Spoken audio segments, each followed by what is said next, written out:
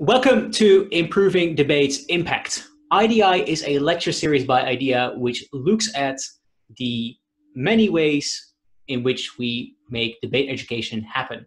So we like to ask the question, how can we make debate work better? Because behind every talented debater, there's a team of coaches and administrators that enable the trainings, travel, and tournaments to take place. We are employees at IDEA. My name is Daan. I'm the head of office in Utrecht. Before joining IDEA, I debated as a hobby. I won the European Universities Debating Championships in 2012 in the English as a second language category and reached the ESL final of the World Championships in 2013. That's the last time that for this series I'm going to mention these things. But I am most proud of how I have been able to use debate to connect personal stories to current political issues. In my best ever final speech, I personally got to talk about how hard it was to enter university as a first generation university student. And with my work at IDEA, it has led me to support young people talking about the importance of being aware of your roots and fighting against xenophobic rhetoric in the Netherlands, and supporting the formation of an action plan for financial inclusion for young people. I'm joined here with Mojmír. Mojmír, do you want to introduce yourself? Yeah, that sounds great. So my name is Mojmír, and alongside working for the Slovak Debating Association, I work as a project manager for IDEA. I've actually been debating since I was 14, and the IDEA Youth Forum about 10 years ago was, I think, my first international experience and definitely the first international debate tournament that I've ever been to. So I debated intensively throughout high school, probably also thanks to this experience. But I've only dabbled in college debate on the US circuit, so I have no impressive achievements like the EUDC, no names to drop here. But I think what I most appreciate about debate is that I think, and also definitely from my experience, it seems to be the case, that it helps people become better thinkers and teaches them to evaluate ideas on their merits rather than just the appeal from authorities or their social context of what is like popular, what are the cool ideas to have. So I will be doing this podcasting series, this video series with Daan. Great, wonderful. Well, we're going to kick it off with this show, and we're going to talk about two things, essentially. We're going to first look at a framework for how we can think about organizing effective debate events and helping you get on the way.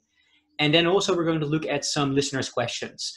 We've got a few from social media before the event kicked off. But also, if you want to add your own questions, please write them into the YouTube live chat. And we will look at them at the end of our first section, just to get an overview of what you were thinking and hope to answer that. Obviously, the learning doesn't stop there. We have provided a series of links in the show notes, both on YouTube and later on when we will publish this as a podcast, where you can find all kinds of useful guides, both project management books, but also a couple of books by the iDebate Press, one on how to organize a debate tournament, on how to set up a debate club, and how to set up your own training schedule. Looking forward to it. Yeah, sounds great. So maybe opening the topic of this part, which is about project management. So let's talk about what are usually the things that can go wrong when organizing an event from your experience, Daan. Yeah, thank you. So I was part of a team that organized the World University Debating Championships in the Netherlands. And that wasn't really done through a professional event organization company.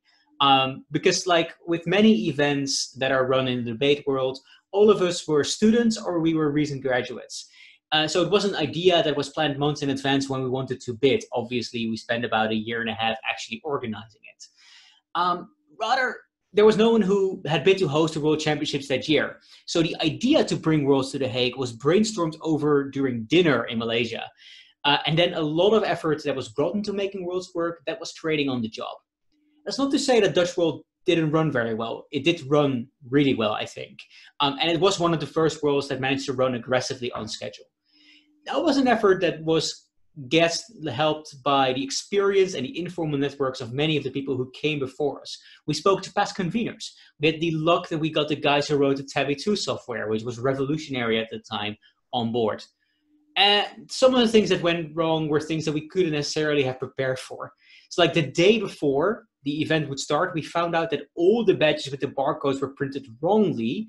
And that meant that we had to find a new printing shop on a day, Christmas, where almost all printing shops in the Netherlands were closed. So rather than organize the event, the convener just drove around the Netherlands trying to find the one print shop that, according to Google Maps, was open to try and get a last-minute printing job to happen. And then in the evening, the entire OrCom was plucked out of the opening ceremony, sitting in a formal wear and trying to get everyone's badges sorted out. But I feel like a lot of these stresses would have been less stressful if we had known a little bit more about being prepared in advance. Because there are a lot of things you can prepare for and see in advance.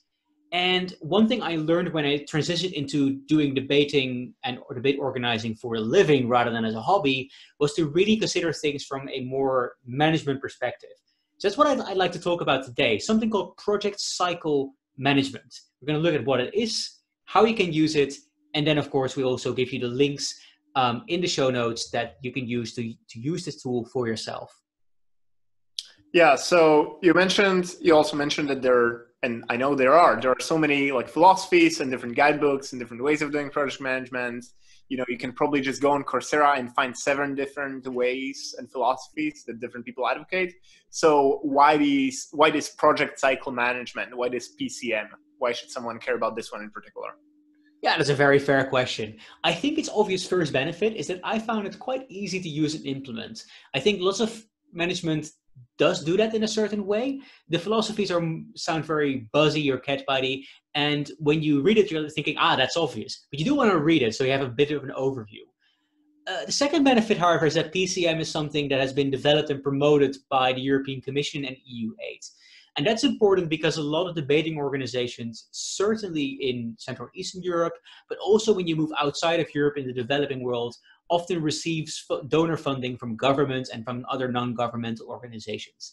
They really care about using tools like this. And therefore, if you know how to use a tool like this, it is both more likely that you're going to be able to work well with the donors, as well as make sure that you follow their demands and actually secure funding. But the third benefit, I think, is that it helps you set a very good thorough starting point for a project or a series of projects.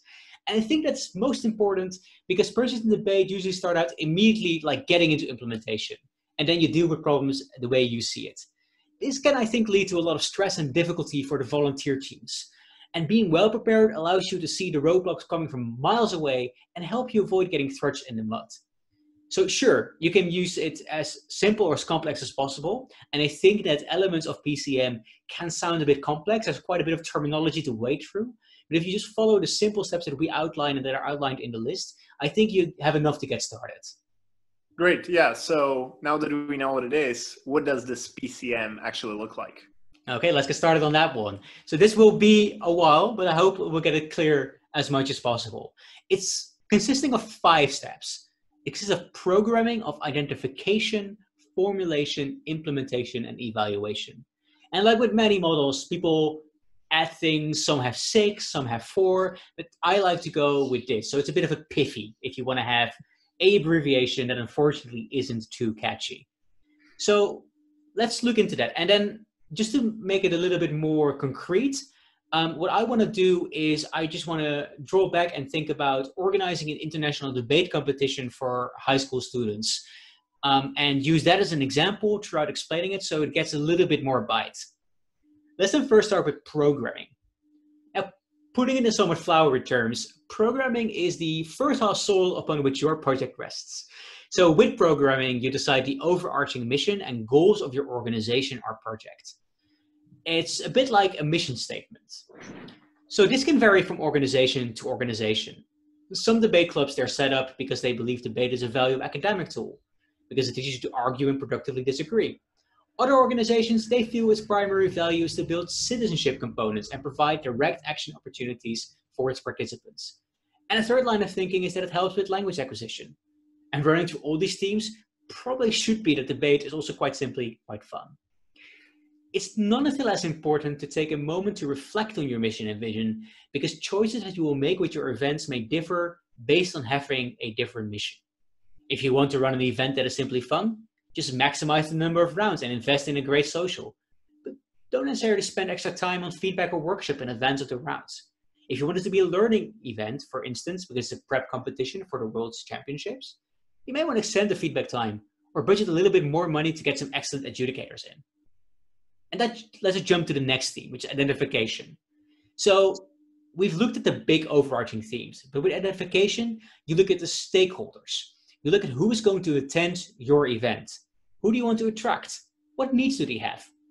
So the language of the EU often consider these as to be like problems that you want to solve. So they say like these stakeholders, they have problems that you need to address. For instance, high school students may have a problem that the formal education system doesn't provide a lot of critical thinking. And you might be resistant in thinking of our kids as having problems per se. Or if you think at it from like a perspective of a debater, you say, well, they're not being very good at international relation motions. That's not necessarily a problem, or maybe it's a first world problem. But I think you may want to like look at it from a more bird's eye view and think that that actually might be something that's a stumbling block, and helping kids overcome that is helpful on the long run. Of course, sometimes you may not know what the desires are of your target group.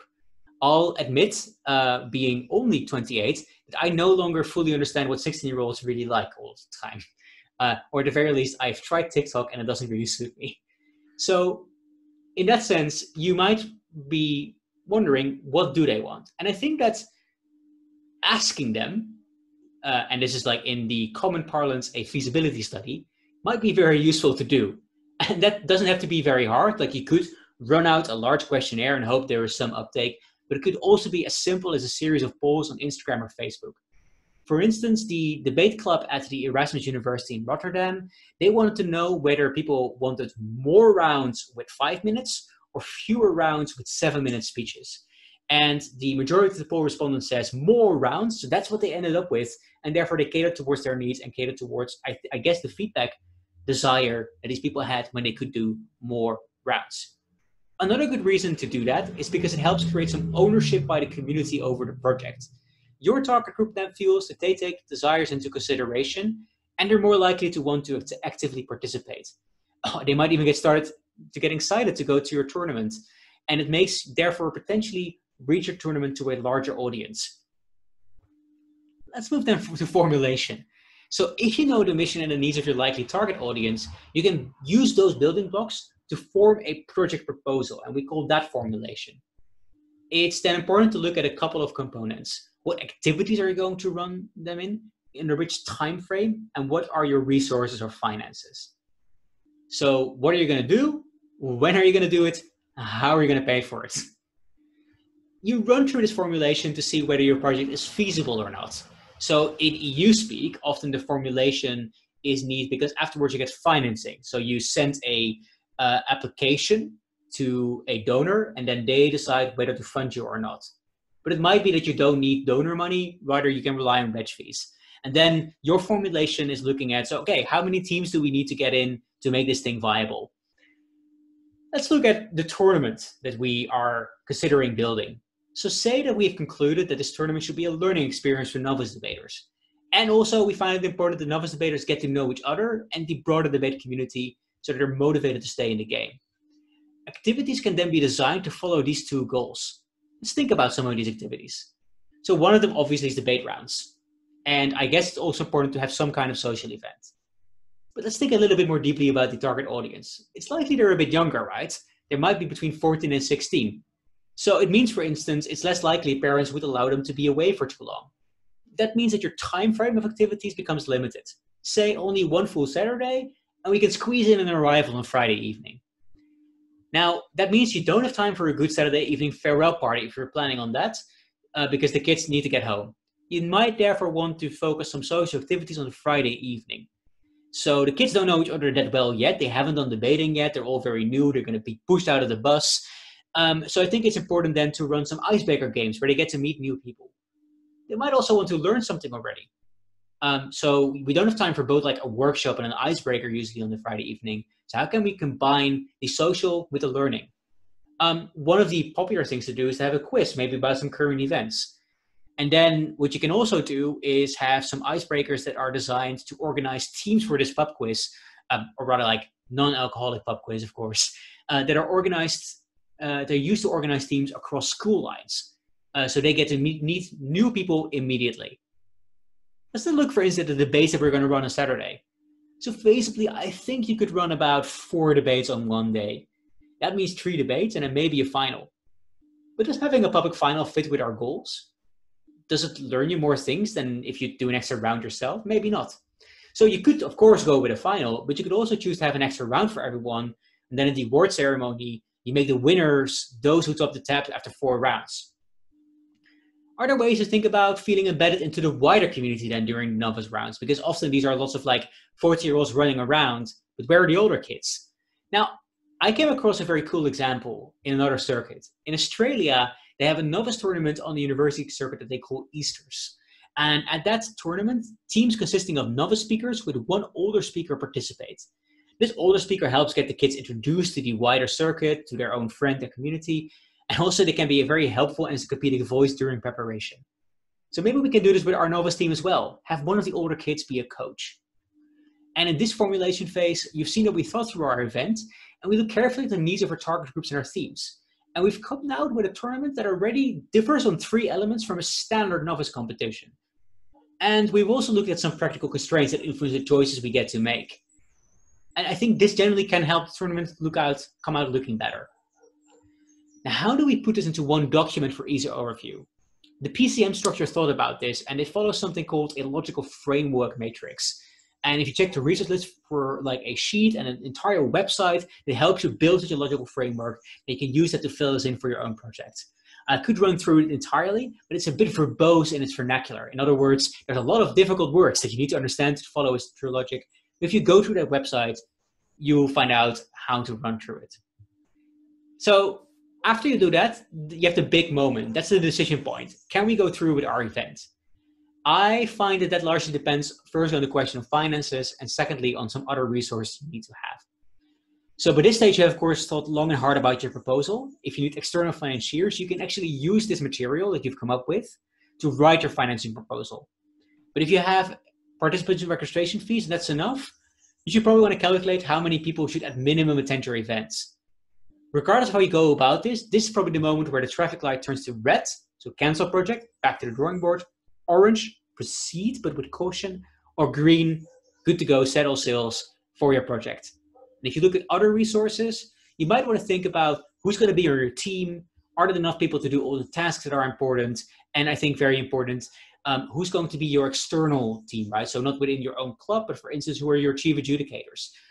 Does your national debate organization, do they provide some help? And then, of course, you move towards implementation. That's a phase that may be most familiar to you if you've already organized an event. And I think what's important here is you think about who does which action and what time. Who does which action at what time? Think about the team you have available. What are their skills? What do they want to do and learn? And then think about your activities and think about them from a stakeholder perspective once more. So when do the participants need to know what about your event? And finally, think about the deadlines for your project from a feasibility perspective. So when would you need to secure a venue? What information do you need before you can close that deal? And this can, for instance, be related to the fact that some venues get more expensive as time goes by. Like a hostel usually jacks up the rates a few weeks in advance. So you might want to secure that one really ahead of time, but it's often a little bit easier to find a caterer slightly closer to the date. So based on this brainstorm session, you can then build an action plan that takes all these things into consideration. For instance, for this tournament of ours, an enormous amount of choices are going to consist on knowing ahead of time that you have participants and how many. At the same time, there's a bit of a catch-22 because participants will only usually show up if you have a product on offer that they want to participate in. Thinking about them, what is most important is that you have a program and that you communicate that program well. At the same time, if you have to wait until registrations roll in, you might be close to the date and it's going to be a lot more expensive to secure that hostel for Friday night. So you might want to look at a similar event to yours and pre-book some rooms based on your expecting amount of participants. If a tournament was organized last year, it's likely you're going to get a similar-ish amount of people coming in this year, unless of course a global pandemic completely destroys your registration. Check until when you can cancel without having to pay any fees, so you know that that is the deadline for which teams need to register, and plan other deadlines accordingly. And one final check on this is that you might want to brainstorm for things that may go wrong. Now, some things aren't plannable. Every project manager in this world had no plans for a global pandemic, as you might have seen from your email inbox back in March, which basically meant that everything got canceled. But there are things that might be a bit more foreseeable. A kid could get homesick. It could get food poisoning. A fire alarm can go off into the building. You're running the event in the winter, and by round 1, you find out that half the participants are stuck in a snowstorm. So about 2 months in advance, I recommend to have a session where you think about all these likely problem spots and plan for contingencies. This is often called a pre-mortem. So rather than post-mortem, something has died, let's find out how it died. Think about, oh, something is going to die, how will it? And you may never need to bring any of these into action. We had a particularly grim discussion for Worlds where we talked about various scenarios and what we needed to do when someone from the organization team would be hospitalized or would die. And fortunately, we all survived. But we did have a moment at the final day where our convener got hospitalized with an infection. And it was really helpful to know in advance that the chain of command would be restructured in a way that the final day could go up without a hitch. You find in general that if something does go wrong, you're going to find it's therefore the most valuable moment of your planning process. Think of them as health insurance. I didn't spend a single minute of my life last year going to the doctors. If tomorrow I break my leg, I think I'll be incredibly happy I dutifully paid my insurance on time. Let's finally then turn to evaluation. So sure, it can be tiring to run an event. There are tons of things that can happen, and at any point in time, you think things may go wrong. So it's okay to take a breather shortly after the end. But then I think you do want to evaluate the event and find out whether what you did worked. Why? Well, you may want to run this event again or a different event again. Or this event was one of a series of events that your organization ran. And through evaluation, you might find out about new needs or strategic priorities. Maybe the kids really didn't value the learning aspect that much. They just felt that the social component was more important. So think back about where you were when you started the event. You may have had no idea where to start. That's because you might have been the first one to organize it. Or you couldn't build on the experience of prior events as they didn't run an evaluation. They just disappeared in the mist. Think of running an evaluation as at the very least paying forward to the next set of conveners. You can of course evaluate with your team, or you can evaluate with the stakeholders, with the people who attended your event. You probably want to be a little bit more specific in this evaluation than just asking all the novice debaters whether they had a good time. So when you plan an event, think back about your theme and activity-specific priorities. So we wanted, in our example, create a great learning environment, and we wanted them to feel welcome to the debate community. And probably evaluation questions that you ask should reflect these goals. And evaluation also helps bring the cycle in project cycle management. It feeds back into the next project. You may have found that the kids didn't really like the quiz on Friday evening. You may find out they loved it to debate with an elder. Or that they were indifferent, but that the elder felt super engaged and now wants to become a debate trainer. And that they're asking for works on how to get better at being a trainer. And that can then kick off an entire new project for your community based on needs that you hadn't identified before. Okay, let's conclude. So the example we used here was to help run an efficient project. And I think that an example of a debate tournament is quite optimal, right? Clearly defined structure and purpose, but narrow in scope.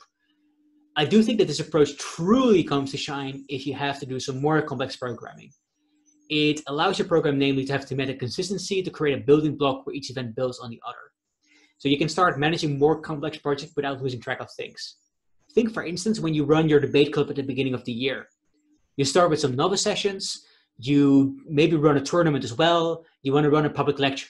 So there's all these kind of events that a debate board needs to keep in mind. And then there might be some overarching themes of things you think this year is going to be incredibly important to focus on.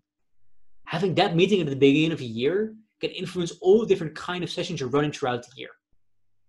Does this feel daunting at this stage? I think it might be, because I've been talking for nearly 20 minutes, and it sounds like it might be a lot of work.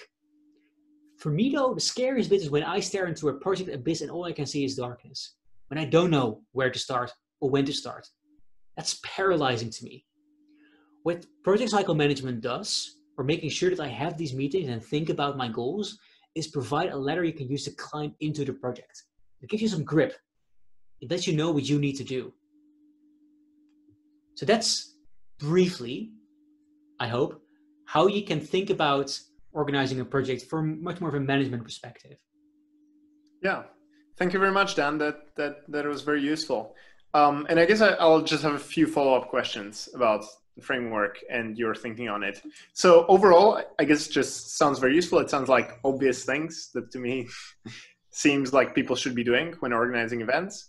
And I just wonder, like, in your experience, how do you usually use it? Do you usually, like, when you organize an event, do you try to follow the logical framework matrix explicitly, or is it just something that you've kind of by now internalized, or did you just learn from experience and, you know, only learned project management later, and then you're like, oh wow, I wish I knew this before, I wouldn't have made all those silly mistakes?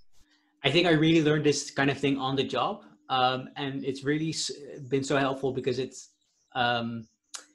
because I did make a lot of the mistakes that I outlined as well in this lecture. So it was really helpful to get a bit of training into it.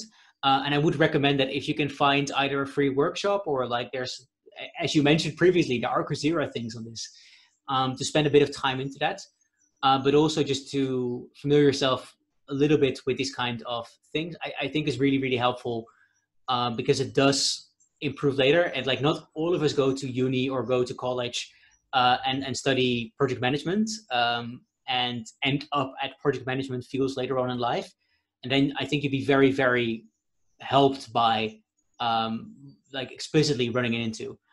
By now, I still look at these kind of like crutches to help me get started, because honestly, you can like get lost in lots of the details.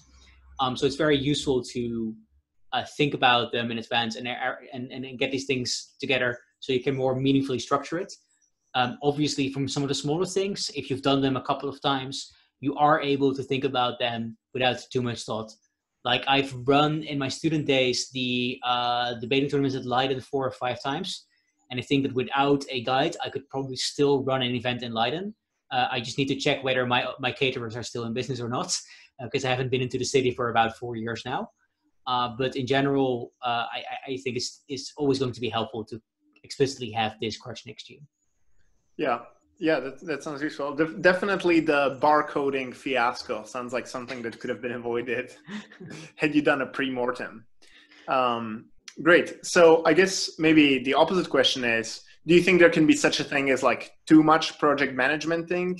And is it something that you've experienced? Like, maybe it just seems like it would be more convenient to actually just jump into implementation, but I don't know, someone who has been to business school just really wants to like go through all the possible like brainstorming schemes and frameworks that, you know, they spend a lot of time learning. Yeah. What are your thoughts on that? No, you're very fair. I think, having gone to business school, you might have heard about something called minimum viable products. And I think like it's very analogous to like, when have you analyzed an argument enough, right?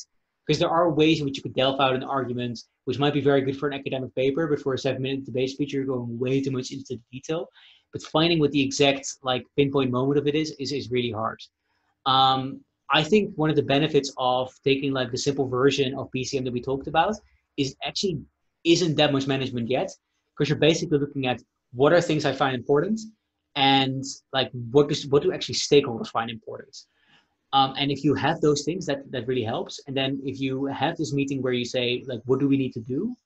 And when do we do it? And how do we do it? Those, I think, are very simple questions. And if you don't try to model yourself into that, I think that would be very, very useful. But I know that this is going to be very difficult. One of the first tournaments I ran, I had an almost minute-to-minute schedule because I was very afraid that we were going to run late. And then one of my co-conveners said to me, like, if you tell a volunteer that they need to do this thing at 4:03 p.m. exactly, they're going to get scared of you. And you want to therefore also make sure that type of human element is there as well. So I would say just run it as much as possible and just have like more frequent check-ins. I think the IT sector has done a lot of work on that. That's why they have a far more lean programming sector. So if you want to look at a sector that does really well on building a project without getting too much management, look at these guys. Like, that does mean I am saying look at Agile Scrum, which I think also has a bit of a joke approach in the wider management community as being full of buzzwords. But if you look through the buzzwords, it is, I think, very helpful to have just these quick meetings where you're checking with everyone. Certainly when you're in implementation, quickly checking with everyone, see where they are, is probably going to be enough management for you. Yeah, that sounds like quite useful tips on the trade-off. Yeah, so maybe just getting to the whole project management experience. So knowing about this framework, but also reflecting on your wealth of experience organizing events, what are, maybe without this framework, but maybe even with it, what to you seem to be like the most common mistakes that people do, or the biggest ones that, you know, are maybe sometimes avoidable if people just thought a bit more hard? I think that's a very good question.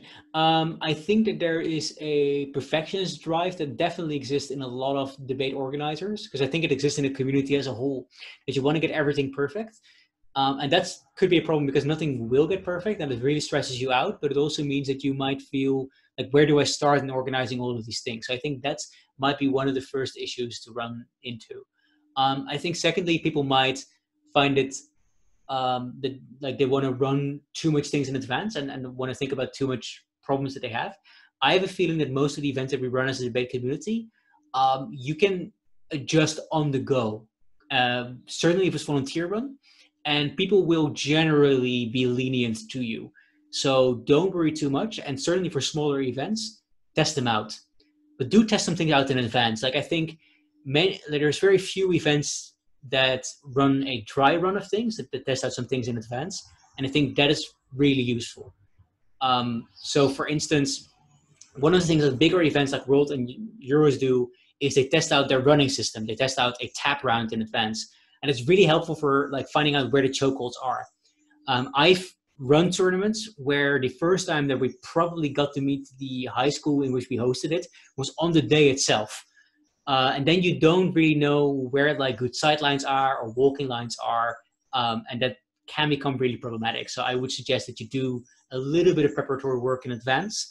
And if you can, test out a couple of things in advance. That will be really useful. Yeah, I've had a similar experience. The way we solved it was by being there at 5 a.m. So there's an approach. Great. So maybe moving on to the questions that we actually got before the recording from our members.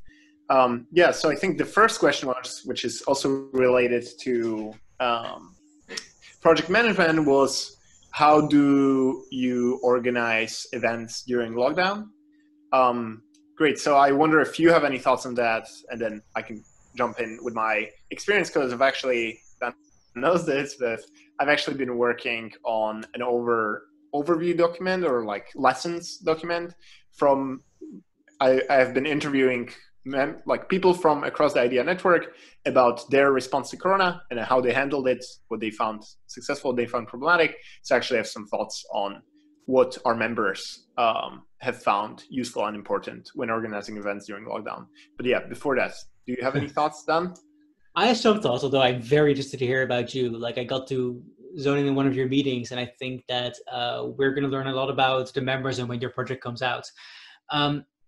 So obviously it means that we've had to move from physical to digital meetings, and it actually meant that we had to learn a new set of skills. Whilst at the same time, everyone around us was learning a new set of skills as well.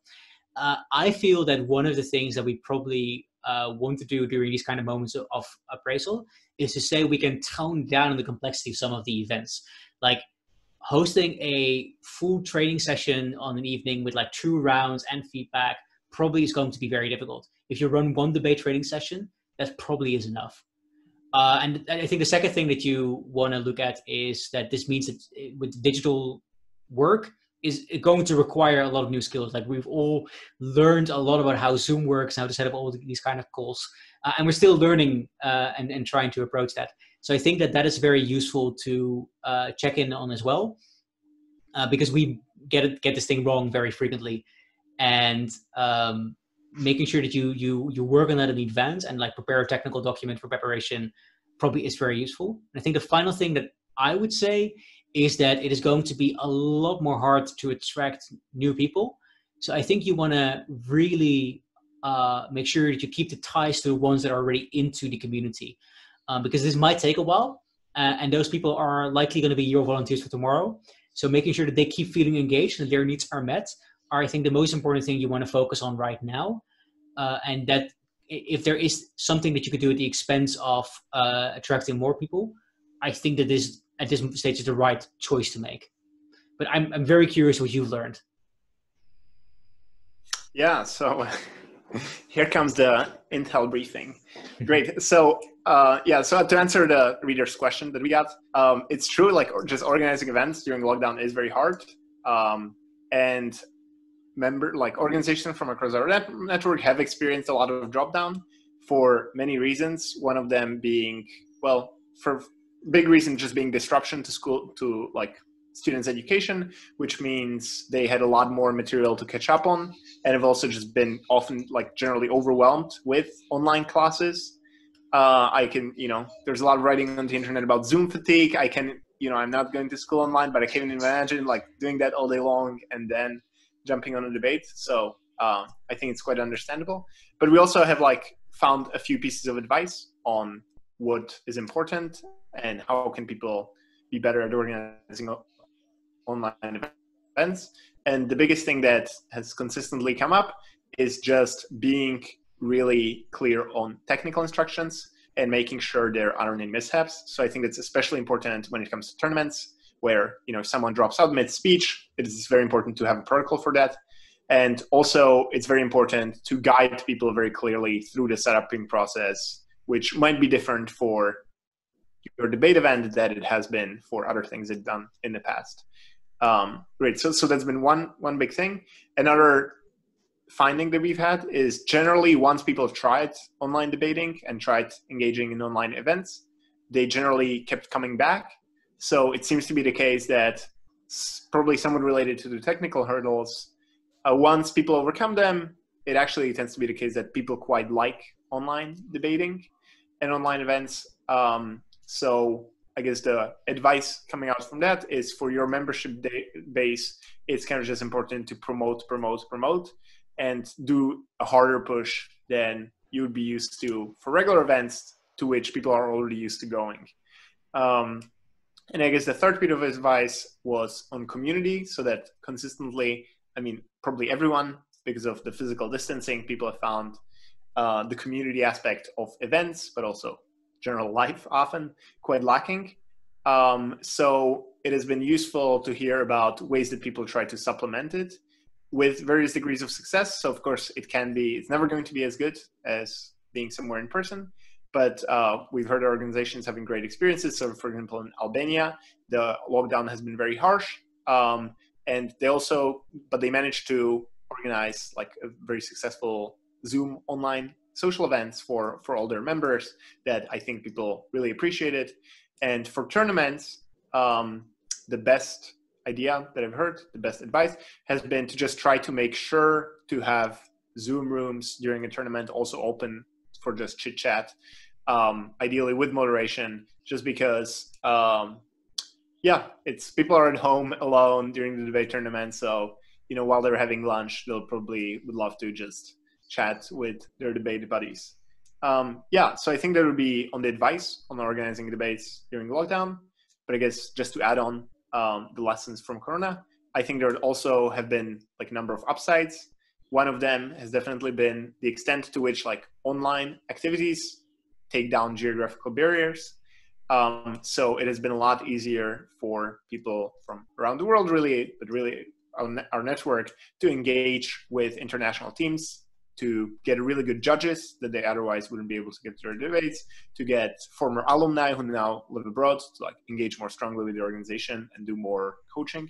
So that seems to have been a big upside, which is why a lot of people are saying that even after this pandemic, hopefully it will, fizzle out sooner rather than later. Many people are saying they want to keep aspects of the online events. So in a way, there have also been benefits. And another, I guess the last benefit that I've heard about is the extent to which the Zoom format, as opposed to in-person format, emphasizes the extent to which debate is a conversational and cooperative and truth-seeking endeavor rather than a performative experience where someone gets on the stage, like does something for a few minutes, and that sits down. So I guess that would be my very extended answer to the question of how people can organize events during lockdowns. And I guess we've had two more reader questions. that Daan can address, right? Yeah, yeah. No, but I just want to echo how wonderful I feel that what you tell me is that debate does have the opportunity to be more inclusive on a digital setting. That really does feel inspiring, and I've noticed it as well when I organized, not organized, but participated this time in tournaments as a judge. Is that there was like a competition or hosted by the people from Germany, but we had teams from India coming over. And that usually would have been like 400, 500 euros in flights easily. And now that you could just sit in from their dorms. And I just think that that is a fantastic opportunity that we really should open to all. Because the debate about financial inclusion in debating has been going on for a very long time, but certainly teams from the developing world are very often lacking out on the resources they need to participate. And I think we should still strive to get them the resources they need to also come to the physical world, because there are these community building aspects. There is the extra type of feedback, the fact you can run into a judge in the corner that is so important that we want to keep access to it. But at the very least, also making sure that they get access to the established networks and established quality trainings that exists in larger, more well-funded debate clubs, I think is a very, very good benefit. I'm very happy to hear also that our members are wanting to keep introducing debate online as well. The other set of questions had to do with debate promotion. And I think that I'm going to probably tackle them both at the same time. And one of them was surrounding how do I just in general promote my tournament or other event to new audiences. And the second one was explicitly if I'm running like an international event, how do I get teams from abroad to come in? And I think both have similar answers, but I'm going to go a little bit more into detail in the second one. One of the things I think that makes debating a little bit daunting to get into for some people is that a lot of the debate network is a relatively informal set of social media groups that you want to get into. So the big benefit that I think of like watching this video, if you're like new to debating and debate organizing, or if you don't have a large amount of established network, is that we tell you that it is on social media. Debating has tended to still be on Facebook, even though the now young generation of debaters has moved more and more on Instagram and other types of like more fleeting social media aspects. But a lot of the organizing community communication is still done on Facebook. So make sure that you enter a couple of these Facebook groups. Nearly every regional and European circuit, for instance, has their own Facebook group. There's one for like the Netherlands, for Germany. There's one for Europe as a whole. And they'll also advertise, the clubs will also advertise on Instagram as well. So make sure that you build up a list of social media groups and debate clubs that you can follow. Because you can both plug your tournament there as well as find out where other tournaments are happening.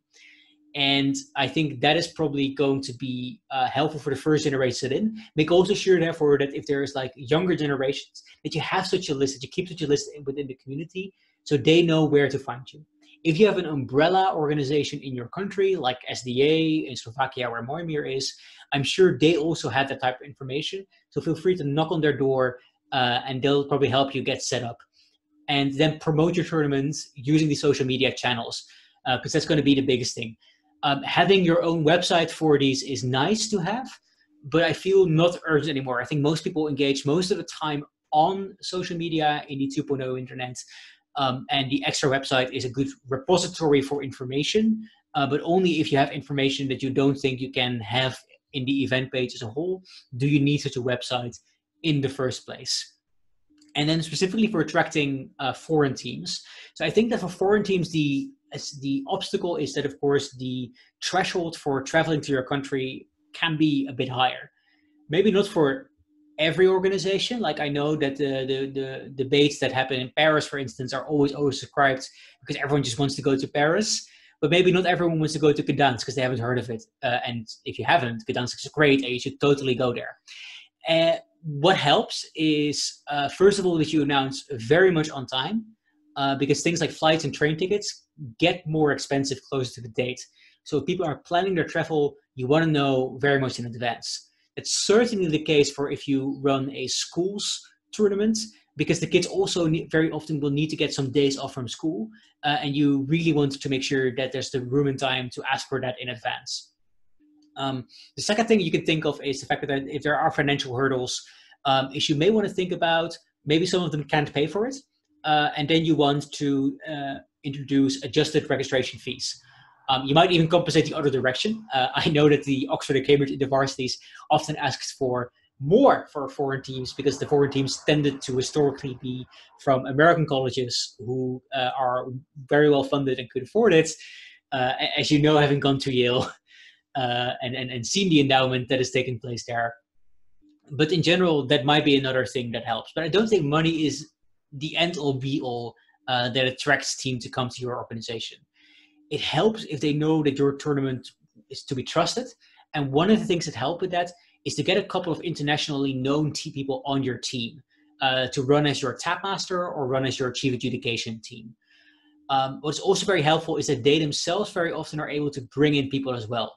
And what I would suggest here is that you have a mix of more experienced and newer international team members. The more experienced ones, they offer like a great benefit in terms like everyone know who the upcoming CA of the World Championships is. So they're thinking, this one will be a safe pair of hands and we definitely want to go. But these people tend to be in so many teams that they don't really have a lot of personal favors to call in. Whereas if you bring an up-and-coming person from a circuit, they'd be much more likely to be able to get some friends enthusiastic and say, you should definitely join us. And a lot of friends would want to support them for what could be one of their first CA gigs. So if you have that kind of mix, I think that would be very helpful for adjusting for teams from abroad. I think finally what you want to look at is, are there any other requirements that need to be taken into account? Like for instance, are the visa requirements? And if there are, you want to ahead of time make sure that you have the documentation ready for the visa. What I found, for instance, when I did the visas for Dutch Worlds, is that embassies can be quite bureaucratic and very discriminatory. Certainly the embassies of the developed world in the developing world. And one of the things that really smoothed over the process is if you had someone who you could call from the country in which the event was organized. Like if I from the Netherlands called into the embassy, that really made our tournament look a lot better. And in fact, we had lots of difficulties getting kids from Bangladesh in that year. And that was predominantly, I feel, because the embassy, there was no Dutch embassy that did the consular services there. So we had to call the Swedish embassies. And my Swedish is very poor, so I couldn't really get through to them as well as I could get through to one of the other ones. And it also really helps smoothing up the process when people arrive. Like there were a couple of people who didn't ask for a visa in advance but needed one coming from South Africa. And when they landed on Schiphol, they were detained by the border police, who then called me on the first day of Christmas asking if they really were coming to our event. They were, and they got in as a consequence. But having that sort of thing figured out in advance is very helpful. Certainly if you are running an event where you want to, outside of the Schengen area, and you want to get people in who don't necessarily get in for free. Yeah, that's really useful. I actually have a few thoughts to add on to. Yeah, go ahead. What you just said about promoting events abroad. And the first one is with regards to the lockdown and travel restrictions, which is just, it is naturally, in a way it's easier to get people who are really far away, but in a way it's also harder just because the competition has increased because people don't have to travel anywhere and there's so many online debate tournaments. So I think the advice that Dan just gave is like all the more important, is getting known people in the organization, but also reaching out through your connections. So I think a lot of promotion happens by word of mouth, and organizers and tournaments build up their reputations. So it's probably a longer project than just one tournament. So speaking from experience of SDA, it every year organizes BSDC, which is Brett's Law School Debating Competition. And I think the way it has really built itself up, and now it's like lots of international teams, a fair number of world schools teams come every year. And the way it has built itself up, Singapore, I think, comes almost every year. The way it has built itself up is just doing a pretty good job every year, having fair fees, and really making a reputation on the circuit about being a well-organized tournament. So yeah, that would be just the thing I wanted to add. It's probably more of a journey than just organizing one tournament if one actually wants to maximize the number of foreign teams that they count. Great. Yeah, thank you very much for that addition, Mojmír. I think that's very helpful. And I think that these were all the questions that we've had. So we're going to round up this session. We want to host a session every 2 weeks. So please tune in with us in 2 weeks again on Thursday. We're also working on a separate project that might be entering into these type of live sessions and podcast feeds. So keep your eyes and ears open for that one as well. Thank you very much for listening. If you have any feedback or any questions you want to ask, please leave a reply or mail us at podcast@idebate.nl. That's podcast@idebate.nl, and we'll get back to you. That includes if you want to know more about the work we do at IDEA, if you have tips for next sessions, if you want to be featured, maybe even, feel very free to mail us about anything that your hearts desire. That's us signing off for now. Have a great day, and thank you for listening to IDI. Thank you very much.